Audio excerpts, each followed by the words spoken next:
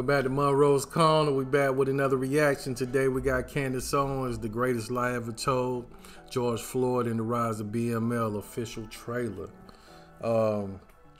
We just did the Candace Owens video where she confronted Patrice from BLM, and that's when she mentioned the documentary a few times in there, so I wanted to go ahead and check it. Y'all said there was a trailer out on her channel, so I wanted to come check the trailer out. I want to go ahead and do it with y'all. So let's get it, man. Welcome back to another day at Stay Curious University. All right, man, I'm on the road to 20K, man. 20K by the end of the May, man. Let's get it, man. We got to set these goals. So if you enjoy the reaction, before you leave, all I ask is for a like for the algorithm and to subscribe for the channel growth, man.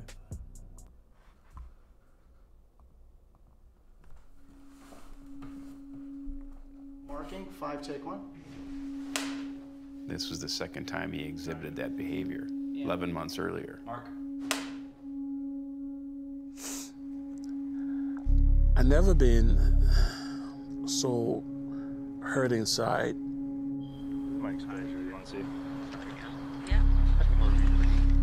And even as I'm speaking to you right now, it's starting to come back. This is an autonomous zone. 23 out of 24 hours in a cell. No TV, no magazines, no books, no nothing. So anytime a customer brings a counterfeit bill, and you see we have plenty of them, we tell them, hey, this is counterfeit. If the customer insists, then we call the police. How did you feel watching the trial? I thought it was a sham. All right, so I just want to start it with just you stating your name for the record, as well as your professional background. I have been a police officer in the state of Minnesota for almost 4 decades. Forensic criminologist and certified medical investigator and police practices expert. Yeah, some good moments here. It's like we lived together almost, I guess, it was about 4.5 years, almost 5 years. So you guys, in many ways, were some of the people that were the closest to him. And I don't remember seeing your faces on the news or anybody talking to you, so I guess let's just start with that. You guys knew him best, so who was George Floyd? She's right. We haven't told our side of the story. Maybe it's time for us to tell our story, you know?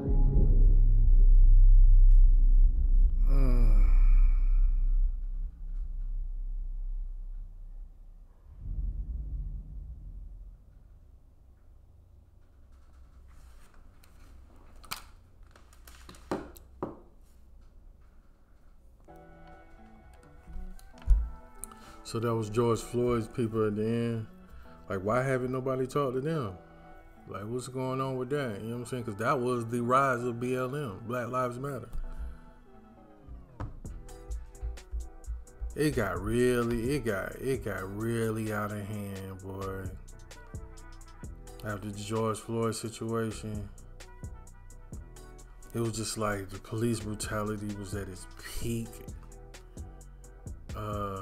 I was scared to go outside, to go to the store, take my walk around the neighborhood, and my wife would be like, be safe.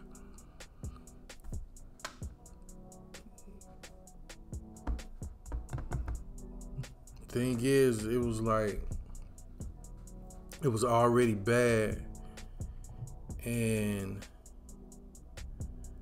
when the movement started, when Black Lives Matter started, there was there created a bigger divide, and I couldn't understand it at first. Like, why don't people see that, you know,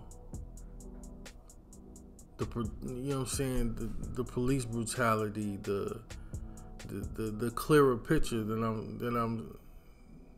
Like, why y'all fighting so hard against us?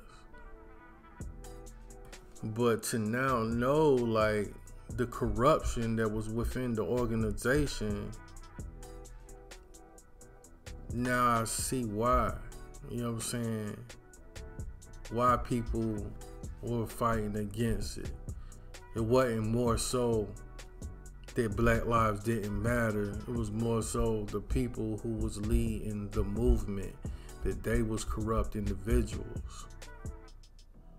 And when you have corrupt individuals taking advantage of profiting off of people's tragedy and people's death, then that takes away from the message. It takes away from the movement, because it creates separate conversations now. And we get away from the point, we get away from a solution, because we have corrupt individuals in place running a peace treaty. You know what I'm saying? What's supposed to be, you know what I'm saying, a march or protest for equality and against police brutality. So we had they started to defund the police, and all this arose from it. It was bad, man. People lost their lives. People was locked up. People got beaten. You know what I'm saying? I almost got beaten. You know what I mean? It was bad. It was really dark. Those were really dark times, man. I've dealt with several branches of Black Lives Matter. It was kind of crazy too, man, because it was a lot of drama within those branches when we was trying to do our part to help. It was just like, this branch didn't really mess with this branch, and then like certain people within the same organization didn't really mess with who they had leading that particular branch. It was like, oh, don't mess with him. It was just a lot. You know what I'm saying? It was just, I'm like, dang, why? It's supposed to be a united, you know, this is supposed to be a united group. This is supposed to be a united front. Why do y'all have all this going on with each other? One of the guys really wanted to be an actor and stuff like that, so I'm starting to see him just on TV more and stuff like that. A lot of agendas was really in question. A lot of agendas was really in question. I ain't gonna name the names of people, but he had gotten into a lot of mess after then. We had to fall back, like this like the agendas, man. The agendas was corrupt, man. Now I see why, because they ain't had no real structure. They don't even have no headquarters. Got a lot of houses, and they ain't had no real structure. So how could these other branches be structured? They just winging it.